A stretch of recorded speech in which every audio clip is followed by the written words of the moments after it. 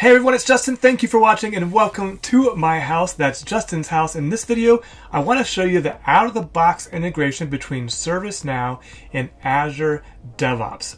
Okay, so I'm integrating with ServiceNow Agile 2.0, and it's really important. I'm going to do several videos on this, and it's important to me to convey to you that that's the integration point that I think is the easiest and least amount of work for you or your partner, whoever's doing this integration, and that is tying it together at the Agile development and ServiceNow level to Azure DevOps. So I've got behind me ServiceNow on the left-hand side, so that should be recognizable as an Agile backlog. If you're familiar with managing backlogs in ServiceNow, I have epics and I have stories. We're just going to talk about stories in this video. And on the right-hand side, I have Azure DevOps, and I've already done the work to link these two applications based on the documentation available from ServiceNow. And I just want to show you how easy this is to actually work. So we're going to do really simple. We're going to create a story in ServiceNow, and I'm going to give it a short description of demo for YouTube. And we'll give it a longer description of this story was created in ServiceNow.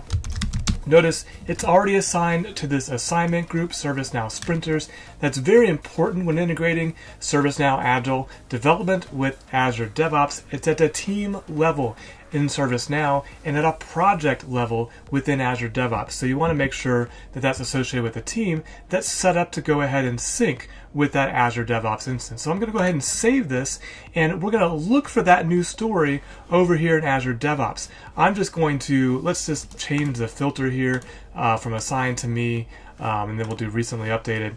And I should be looking for demo for YouTube is what should be showing up. So let's just change this here and change back to recently updated. I don't see it yet, and that's kind of odd. I was making sure that there it is. Okay, so I just clicked the board again and it showed up. Maybe it took a second. So there's my demo for YouTube story in Azure DevOps. So it's synchronized. I've got my short description, I've got my longer description, and notice right now it's unassigned. Let's send Azure DevOps, go ahead and assign this to Justin Meadows and hit save there, and that should automatically go ahead and update ServiceNow. It should happen even while we're talking. But let's do something else too. Let's update the description.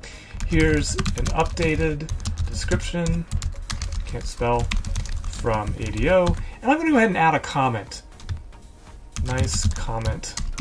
And I'm putting in from ADO, from ServiceNow, just so we're able to tell the difference between all those. So I'll go ahead and save my comment, and I'll save this record here.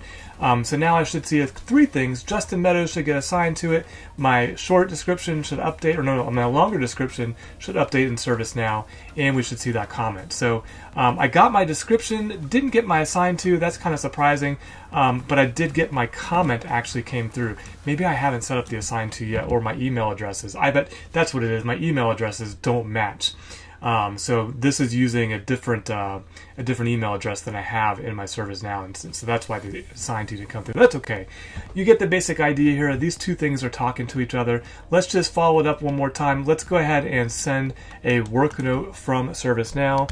Work note from ServiceNow. So this would be like someone coming in and updating it, and we want to get it over to that Azure DevOps team, and we should see that come over instantaneously. Now look at what just happened there.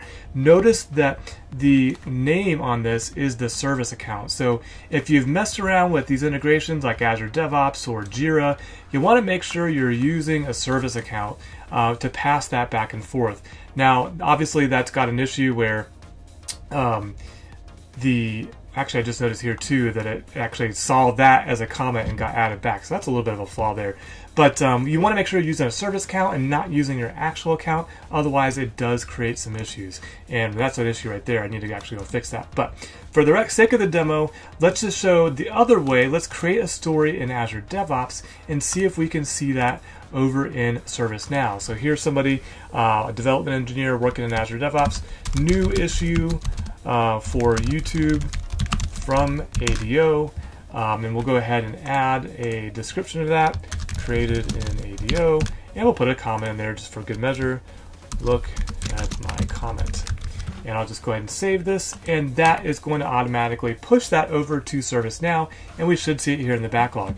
Now, last time I did this, I think I just went to sprint planning and back to backlog, and it showed up there. I'm looking for that 18 to go to 19. There it is. Scroll to the bottom. There's my new issue for YouTube from ADO. And if we open up that story, notice an issue got linked to a story. That's all configurable. That actually came in. There's my short description, my long description, and my comment. And of course, I can change these and send those back updated in ServiceNow so that they sync back and forth. So we'll just save that. Oh, in ServiceNow, we require acceptance criteria. We'll just put in my favorite here, better work. Click save, and then we should see that description automatically update over here in Azure DevOps. It did faster than I could fix my annotation tool to be a square instead of a pen. And that is the basic integration. So if you like this video, stay tuned for future videos where I'm going to break it down about more than just stories from ServiceNow, things like incidents and tasks, getting over to Azure DevOps, doing special fields that aren't mapped, and actually even setting up some automation so you don't have to, so you can actually set these up in workflows to automatically pass information from ServiceNow to Azure DevOps and then keep them in sync. I hope you found this video helpful. If you did, please like, please subscribe, or share it with somebody who you think might be interested in integrating ServiceNow and Azure DevOps. And until next time, don't forget to always be learning.